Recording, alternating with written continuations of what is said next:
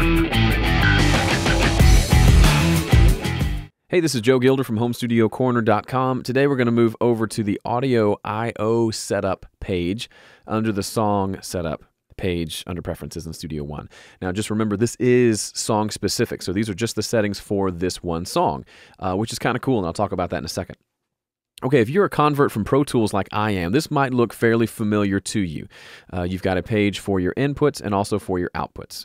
So inputs, these are all the actual input channels that you have available to you in Studio One. So if I pull up a channel in Studio One, and a mono track, for example, and I set the input to input 1, then it's going to pull that information, that audio, from whatever is selected up here. So along the top here are my actual inputs on my physical audio interface.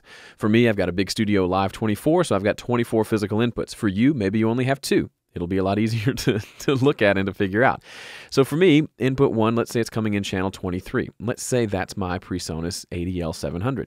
I can actually come in here and I can name it like that. So when I pull up my input list, when I'm trying to set the input for a particular track, it will say ADL 700 and it'll be labeled. Now, you may put these, if you want to do it out of order like this, you can. I like to keep them in order, but in general, you can change the names here and it makes life a little easier. The ones across the top, these do not change. These are the actual physical inputs on your audio interface, so those don't change. One quick note is you have mono inputs and then stereo inputs. You have to set those up separately, okay? So in Pro Tools, input 1 and input 2, you can select them as mono inputs, and then inputs 1 and 2 are automatically a stereo input.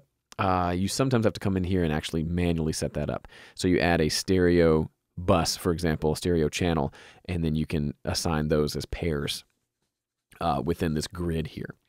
You have the same thing for outputs. So we've been looking at the input page. If we look at the outputs, then you can see the same deal. Here are all the physical output channels on our audio interface. So if you had a Fire Studio project, for example, it would have 8 channels of output and then 2 more, I think, for SPDIF. I have the Studio Live, so I have 24 channels of output and then a separate stereo output for my 2-track left and right. Here's where I set where my main output will go. So my main mix, my master fader inside of a mix, I'm having it go out channels 11 and 12. It's right there in the middle of the mixer so I can reach it.